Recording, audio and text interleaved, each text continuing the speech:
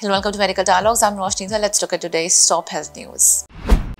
3 junior doctors suspended for thrashing patients' relatives in UP's Meerut. The incident unfolded at Lala Lajpat Memorial Medical College when a 5-year-old child named Kunal was admitted to the hospital due to an injury to his hand. As the child was in pain and crying, the family sought appropriate medical attention from the junior doctors. The doctors' alleged refusal to address their concerns led to a heated confrontation between the medical staff and the child's family, including women. This altercation escalated into a physical altercation, prompting the involvement of law enforcement. Local authorities have registered a case against the yet-to-be-identified doctors under sections of the IPC related to writing, causing hurt, intentional insult, and criminal intimidation based on the formal complaint filed by the family. Meanwhile, the college principal, Dr. R.C. Gupta, acknowledged the incident after a video of the altercation circulated on social media. In response, 3 junior doctors involved have been suspended and an inquiry committee has been established to thoroughly investigate the matter.